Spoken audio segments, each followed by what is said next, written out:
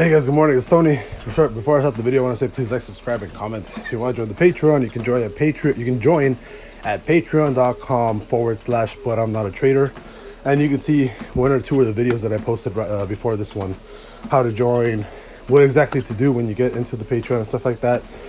Before I switch hosts fully to my website. Right now Patreon's about $10-20 a month. That is going away completely, and it's going to be anywhere between a $500 to a $700 one-time fee. But let's start into the video. ES, just for clarification, ES1 is essentially just the futures version of SPY or SPX 500, right? So I'm only using this because I'm on a Tradovate or I'm on a TopStep account, and that's why I'm using this right now. For right now, I am looking at more push to the upside, right? You tried coming back down on the trend, immediately came back up. And, you know, this is actually something that I just essentially just notified the chat of. I was like, this shit's gonna moon right now. And I told everybody, I mean, I'm not a, you know, don't join if you think that this is a signal service, because it's not. I don't really do this all that much. But, you know, essentially took the trade here. I sniped it actually. And this is basically your trade. You know, this would be a, what is this?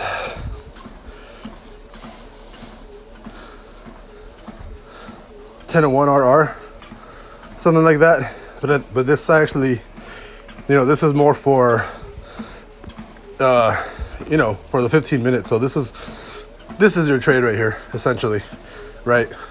Take the long right at trend. Moonshot this to like 511, which I think that's where we're going today.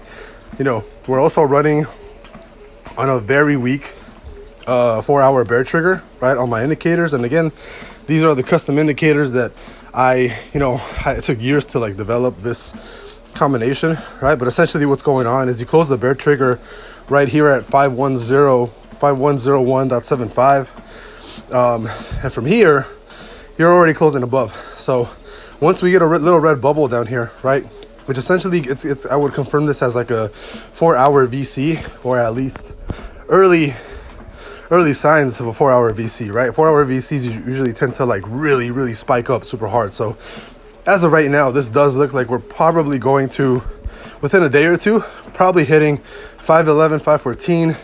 If not, we will probably do that today.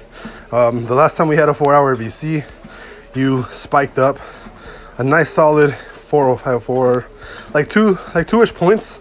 Let me see. And then before that, right, you essentially went from an open of 502 all the way to 506. So a $4 push, right? So $4 from here on a VC would take us to that 514 level, right? So that's basically where I think we're going.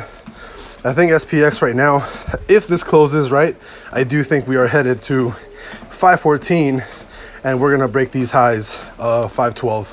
And even right now, I think even right now is a really good solid long, right? You basically just take it here, run this up to trend, right? And your low would basically be that. This would basically be your trade.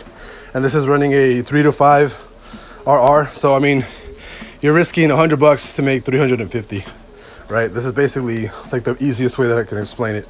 But this would be what I would take. You know, on the daily, we're still bullish. It just, you know, this bounce here, right? Like if you would have actually closed the candle to the low side like this, so if you would have closed like down here somewhere, like at 5091.25, then I'd be like, oh yeah, short this thing all the way back down. But you still have a lot of bull power. So there's no reason to be short right now.